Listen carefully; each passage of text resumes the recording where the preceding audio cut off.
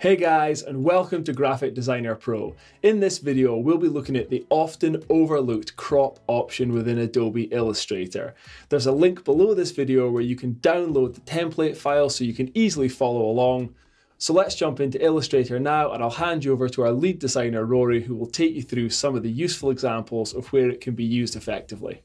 Thanks Ross. So jumping straight in, we have our template file open in Illustrator here, and as you can see we have a few examples of the kind of thing we can create with the help of the pathfinder crop function in Illustrator. So you may have used this before, you may not have, but it's certainly one that I think gets overlooked a lot over the more primitive pathfinder options we have. So we're going to jump straight in, move over to the right hand side, and we have another artboard set up with a few different objects here, so we can save a bit of time and just jump straight into this. Now, this feature applies to really any kind of vector design you're working with. So although we've got these examples, they are just to highlight some of the cases where this function can be useful. So starting with these two objects over on the left hand side, as you can see here, we've got some vectorized texture which we have created in the same way as we did in our video on creating a stamp effect. If you've not seen that, I'd recommend going and checking that out. It's very easy to create an effect like this, but in this case I want to be able to apply this to another shape. So we have another compound path here. You can see we have a circle knocked out of this hexagon here, and I want to be able to apply this texture to this shape above. Now with the crop feature, this is very easy to do. All I need to make sure is that they are overlapping, so I'm just going to select both of them. I'll make sure they are centered against one another. Now it's important to remember that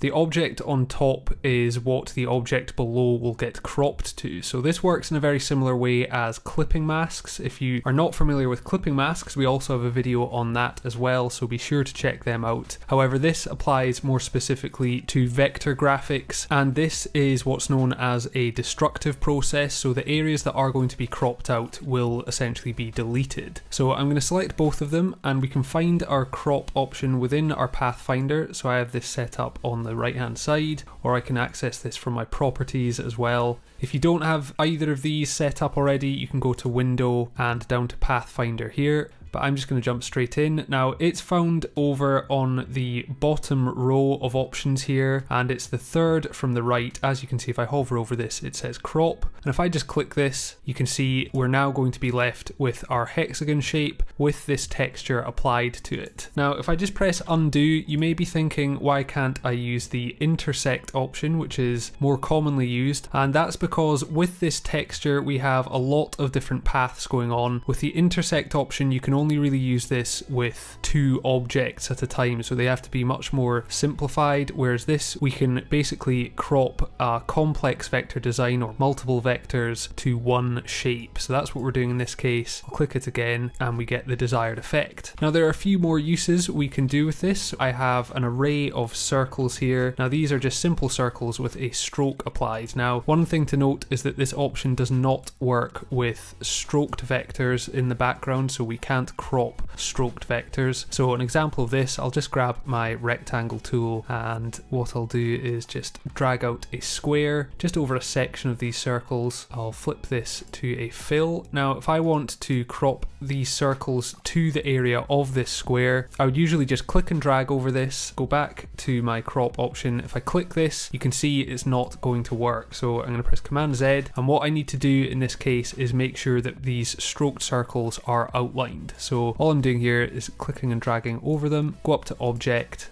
expand, click OK. Now these are outlined strokes. You can see this is switched to a fill now. These aren't grouped as well. It's worth noting that you don't have to have the object sitting behind your cropping object grouped. I can just click and drag over everything, click my crop option, and you can see we're getting the desired effect again. And as you can see, these are all completely vector, and none of the circles that were sitting outside of the square are left. So I can prove that by going to my outline view. As you can see, the only paths being left here are those of the circles within that square. One thing to note though, if I wanted to recolor this, if I select our newly cropped area, you can see over in my fill we have a question mark, so that denotes that there is more than one fill being applied. When we apply the crop option, the areas where there is no fill, they still get a shape created with no fill. So what I mean by that is if I double click into this group, we have our sections that have this grey fill here. However, if I hover over in between that, we also have shapes made that don't have any fill or stroke applied to them. Now it's very easy just to get rid of these areas. Now that I've double clicked into this group, I'm just going to select one of these areas that doesn't have any fill or stroke. If I go up to the top where my control panel is, we have an option to select similar objects. So if I just click that, it's going to select all of these areas that have no fill or stroke, and I can simply delete them. And now if I click and drag over this, you can see we're only getting the areas that have the grey fill. So I can now change this to any colour I want. I'll just pick this yellow colour. I can double click out and there you go. This is the same for the object we've already created. I'm just going to double click on this. Another way we can do this is, now that I'm in the isolated group view, I can simply select the black area, and this is sometimes easier doing it this way. I'll go back up to my select similar objects option, click that. So now that I know all of the black areas are selected, and then I can simply press Command X or Control X on a PC to cut this away. If I now press Command A, that's going to select all of the shapes that don't have any fill or stroke that we want to get rid of. I can just delete them, and then I can just press Command F to paste the black areas back in place. And because I've done this all within the group, if I double click out, we're still able just to select the whole thing. There are no small areas ungrouped that are going to get left behind if we move this. Okay, on to the next option. We have an example of a circle here, and this actually has a pattern applied to it. So if I go to my swatches panel, as you can see in here, if I double click on this pattern, this is just a simple zigzag vector pattern that we're applying, and this is absolutely fine, but there are sometimes cases where you want to essentially vectorize the pattern you've got within the shape you've got. So in this case, I may want to recolor these zigzags. Now I could recolor the pattern itself, but we're quite limited in what we can do with that. So what I'm going to do with this circle selected is go up to Object, Expand, click OK, and you can see the fill has been expanded. And now you can see if I hover over some of these lines that we actually have the paths appearing. So I know that this pattern has now been expanded. If I go to my outline view by pressing Command Y, that's Control Y on a PC, you can see the way this pattern is being applied. So we've got all of these tiles covering the whole circle. Now that's fine, but it's not ideal for being able to now edit the colors and things. So again, we can use the crop feature. So with this simply still selected, I'm going to go back to my pathfinder, click the crop option, and we now have the pattern only being applied within this circle. Again, if I switch back to my normal view, we have it here. Now again, this is only working because this pattern is working with filled shapes or filled objects and there are no strokes. If you're trying to do this with a pattern that consists of stroked lines or paths, it's not going to work, so bear that in mind. But what I can now do again is double click into this. I could select one of these shapes. As you can see, it's all cut up. We'll use our select similar objects option again, and that's going to select all of the shapes that have the same fill color. And then I can use my unite shape builder option just to merge all of them together. I can do the same with the other color as well.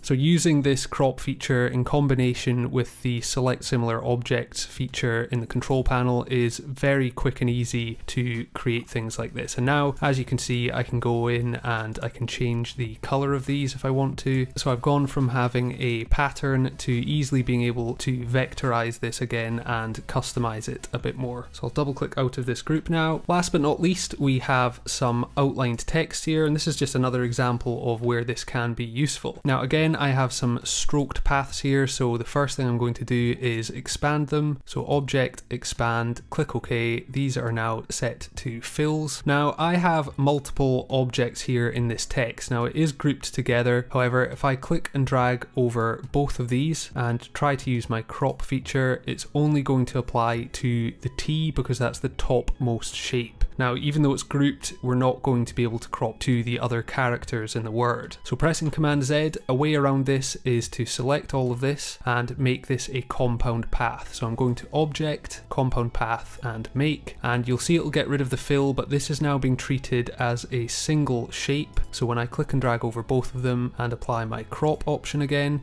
it's going to work as if these wavy lines are being cropped to a single shape, which is what we wanted. And that's really it. Very easy to use and often overlooked, but hopefully this video will have given you a good insight into the applications you can use this feature with. So there you have some simple uses of the crop option in Illustrator.